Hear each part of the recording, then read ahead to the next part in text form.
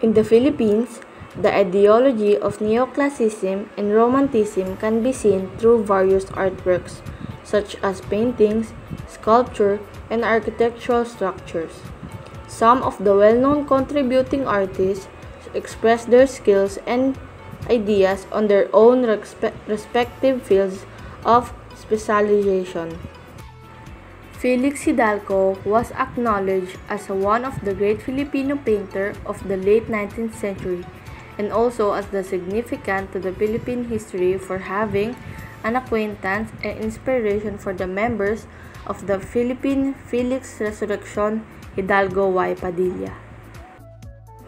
Hidalgo born in February 21, 1855 in Binondo, Maynila. Died in March 13, 1913 in Barcelona, Spain. His nationality is Filipino, known for painting and drawing. The Christian virgins being exposed to the populace.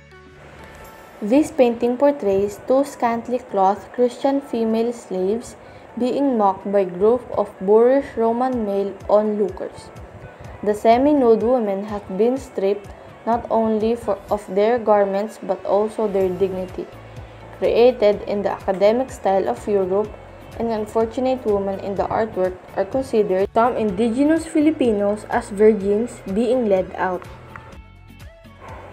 Guillermo Estrella Tolentino was a Filipino sculptor who was named National Artist of the Philippines for Visual Arts in 1973.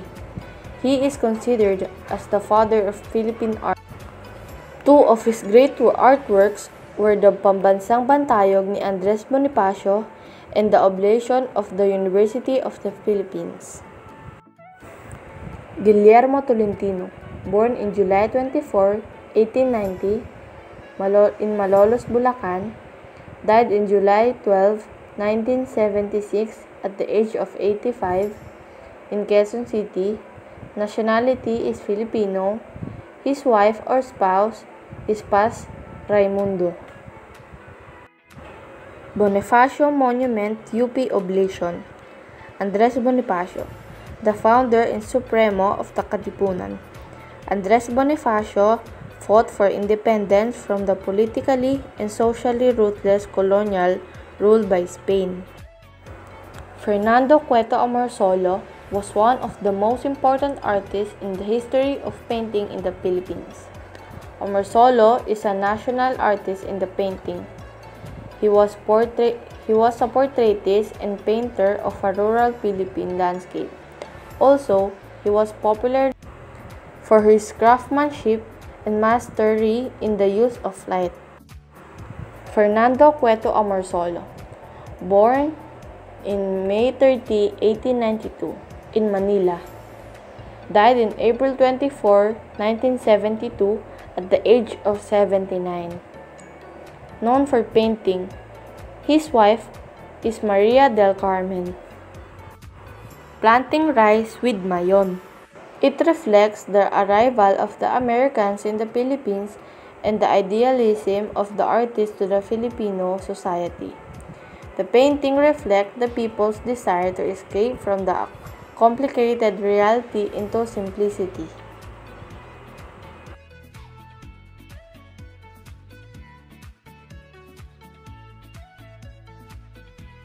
Juan Luna Inovicio was a Filipino artist and sculptor and political activist. Luna was born in Badoc, Ilocos Norte, Philippines on October 23, 1857. In 1861, his family moved to Manila where he attended Ateneo Municipal de Manila. He attained a Bachelor of Arts degree and excelled at painting and drawing.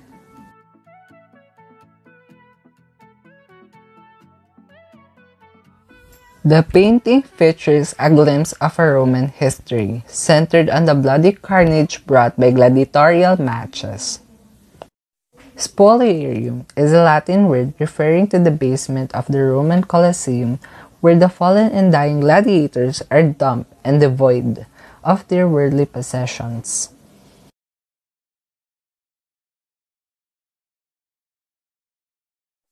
Napoleon Willie Veloso Abueva, January 26, 1930 to February 16, 2018, was known as the father of a modern Philippine sculpture through Proclamation No. 1539. He was proclaimed National Artist for Sculpture in 1976. He was 46, making him the youngest recipient of the award to date. Napoleon Willie Velosa Abueva, January 26, 1930 to February 16, 2018, was through scholarship grants. He was able to pursue advanced studies abroad, including one from Harvard.